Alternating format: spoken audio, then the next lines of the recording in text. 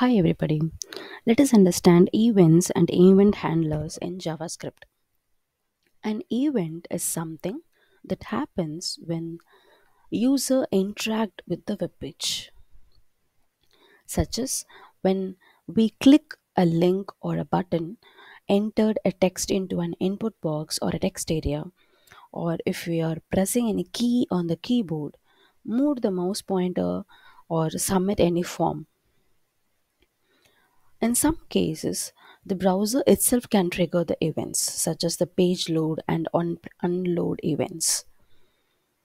When an event occurs, you can use a JavaScript event handler to detect them and perform specific task or a set of tasks. There are several ways to assign an event handler. The simplest way is to add them directly to the start tag of the HTML using a special event handler attributes. In general, the events can be categorized into four main groups.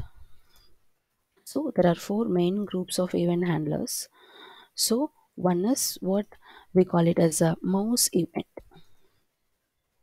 Mouse event. So whatever you do with your mouse, that changes will happen. Okay, that is what we call it as a mouse event.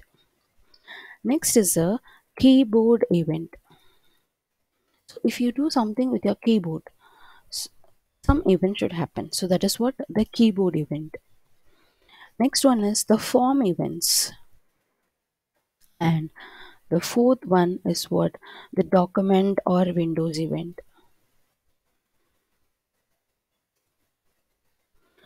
So we will discuss about the mouse event today. So let us understand what all the various mouse events we have. A mouse event is triggered when the user clicks some element, move the mouse pointer over an element, etc. So the important mouse events are like on click. So the on click event occurs when a user clicks on an element on a web page. Often these are form elements and the links. You can handle a click event with an on click event handler. So this is what the on click event handler. We call it as an event handler. So the second one is on context menu, which means that usually we use our left mouse button to click or to select something. But if you want to create an event for the right mouse button, then you have to use on context menu. Okay, so the context menu event occurs when a user clicks the right mouse button on an element to open a context menu. You can handle this using an on context menu event handler. So this we call it as what? Event handlers. Okay, these are all mouse event handlers because it is handling all these events, right? So we have to call it as a mouse event handler. And the next one in mouse event handler we have is like on mouse over. So the mouse over event occurs when a user moves the mouse pointer over an element. That is, you're moving your mouse pointer, you're trying to hover over some element. On mouse out. So on mouse out event occurs when a user moves the mouse pointer outside of an element.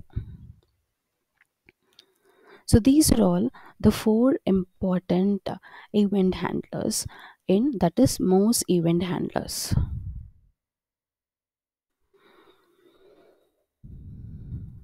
So next, if you talk about the keyboard event handlers,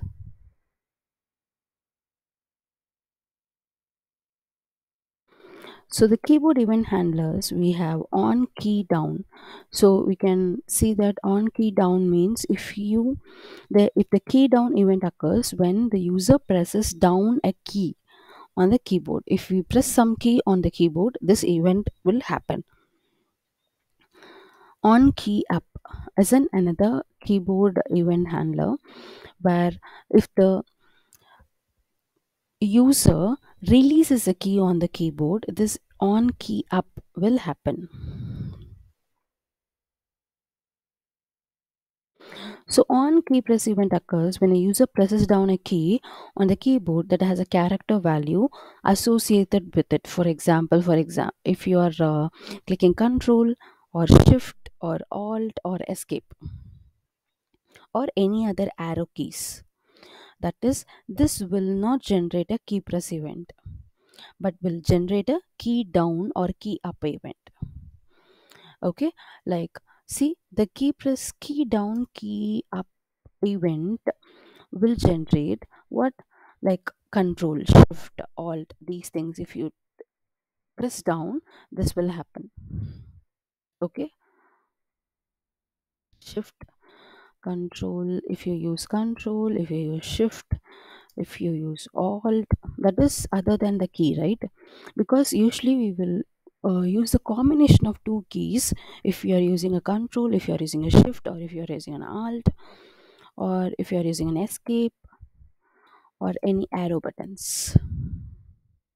Okay, so the key press event occurs up, that is, this will not happen, that is if you press a Control, it will be considered as a key down event. Okay, so these are all keyboard events handler. So next is the form event handler.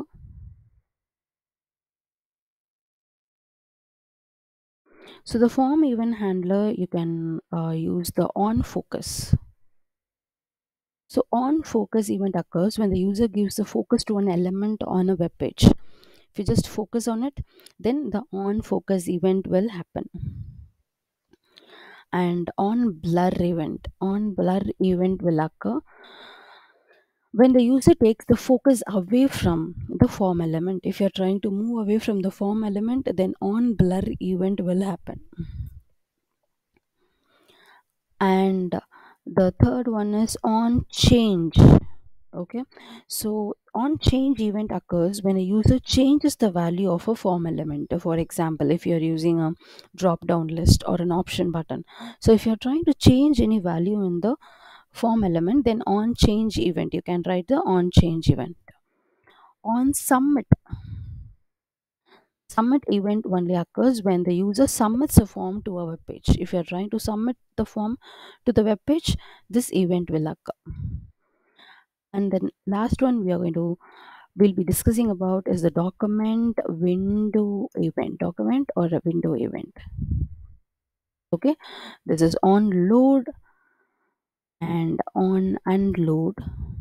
So on load means what? On load means the load event occurs when a web page has finished loading in the web browser. That is, if you are trying to load something, by loading your web page itself, you have to show some message or alert to the user, then you can use on load. And on unload event occurs when a user leaves the current web page. And the another important thing which you can use is on resize. Okay, so on resize event occurs when a user resizes the browser window. The resize event also occurs in situations when the browser window is minimized or maximized. So that is what on resize. So we'll be discussing about all these windows, that is event handlers, in our session.